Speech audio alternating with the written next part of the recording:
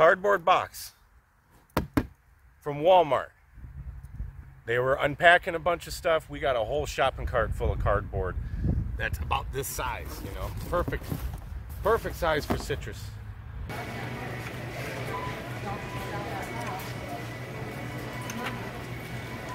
Can I check out the Pokemon code real quick? It's right there. So we're gonna cover this up. I've got a couple tent stakes. I've taped the edges, taped the top. Let's go.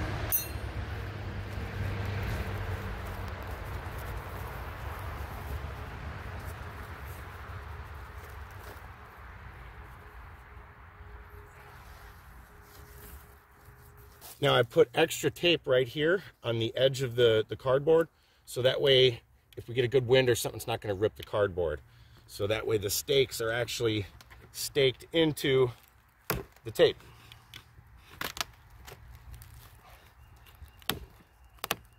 There we go. That didn't work out too well.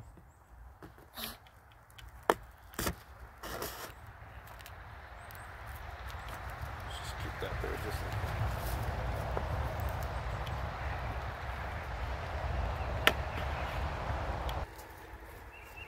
So this is really all you got to do to protect your trees from the frost that's coming. Nothing permanent. I mean, this is pretty solid. I only need it for a couple nights. There's not going to be any rain. It's going to be sunny and chilly. So this should be good enough. I got it taped on the top. Just enough so that way the frost doesn't fall on it. Little extra protection. I mean, they can handle 40s. It's been 40s and stuff like that. And they're still growing, putting on new growth. So just this little extra something right here is all that you need. You don't have to get elaborate with it. You don't have to get fancy. Just a cardboard box to cover up your trees from the frost. Do it.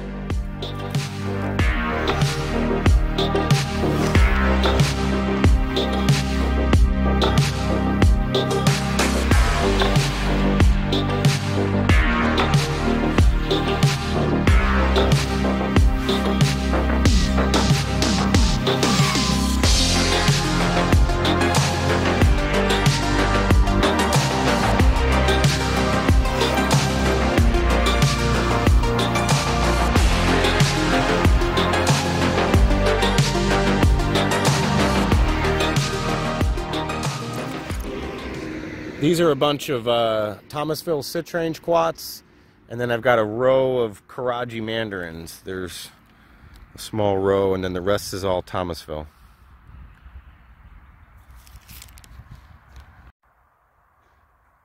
So we got the few that I planted back here already. You can see there's a couple boxes. The beginning of the hidden citrus grove.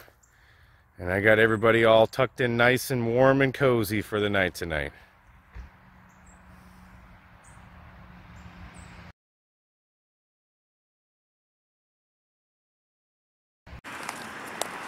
Three days now. 3 days I've come here, covered them up at night, and then come in the morning and uncovered them. This is the third day. Everything's good for the next couple days, so time to get them all uncovered.